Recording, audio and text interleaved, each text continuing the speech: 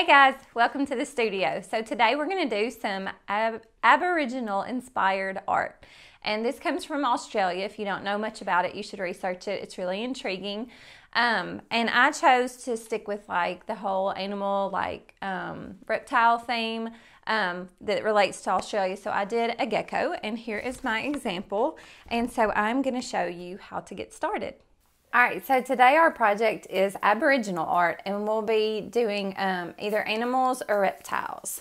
The supplies that you'll need for today's project are, you can use white paper, or craft paper works really neat, and you have the option of like wadding it up and creating wrinkles in it. That really looks neat. Or you could do it on construction paper. It's really your choice. We're going to draw out the design with pencil. I'm going to be using tempera paints, but you could also use acrylics. I'll be using a black felt tip pen for outlining. I'm going to use some Q-tips or pencils to create the dots in my design. Then paintbrushes, of course, for painting. And you may need to look up some pictures of different Australian animals or reptiles so that you can come up with an idea for your artwork.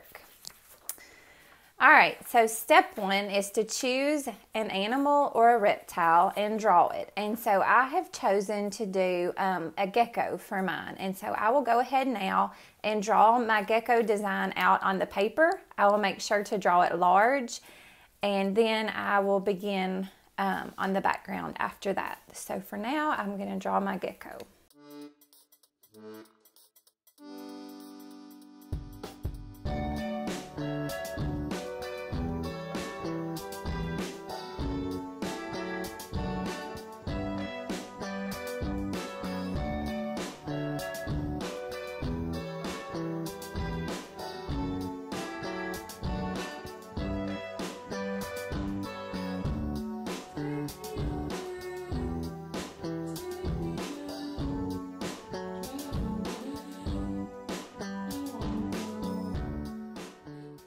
Okay, so I went ahead and completed step 2 while I was drawing, which is to design your background by drawing trees, leaves, flowers, etc.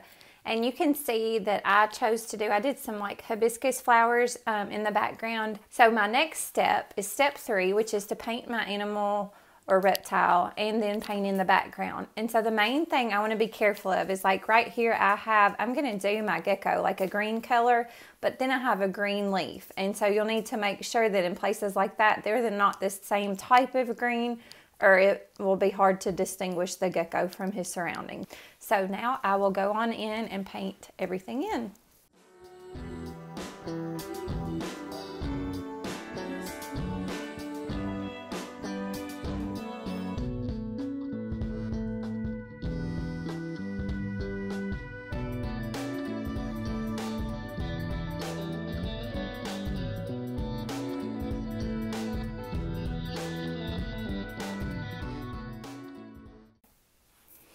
Okay, our next step is step 4, and that's to outline with a black pen, and then we're going to dip the Q-tip in the white paint and kind of outline things. And you want to wait until your paint is dry, but then I'm just going to go around kind of quickly with my black pen and outline the gecko and maybe some of the flowers in my background. Then I'll choose which areas I want to use the white dots to kind of make it have that Aboriginal art feel. You can also use like the tip of a dull pencil to make smaller dots, and you can also use like the end of an eraser to make nice little circles and dip them in your paint. So that is my next step.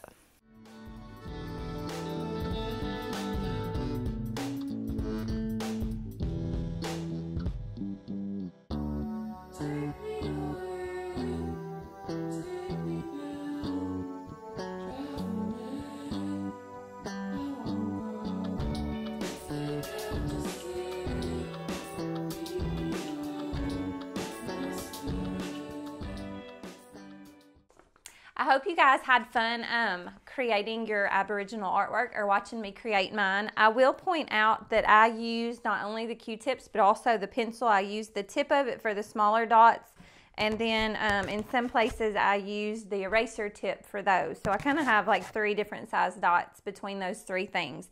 I think it helps when you vary it, so you could keep that in mind too when you create yours.